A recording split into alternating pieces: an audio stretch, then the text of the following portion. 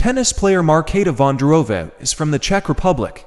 She now has the number 14 position in the world according to the Women's Tennis Association WTA. At the 2019 French Open, Vondrousova came in second place and made history by becoming the first teen major finalist in almost a decade, a silver medal at the 2021 Tokyo Olympics, and one singles title out of her WTA Tour finals are all she has earned.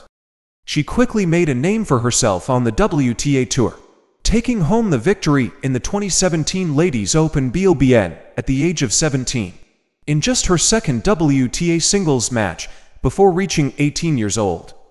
This victory allowed her to enter the top 100 of the WTA rankings. How many tattoos does the Olympic silver medalist have? The answer is, Vondrousova has tattoos all over her body, which makes it difficult to give an exact number.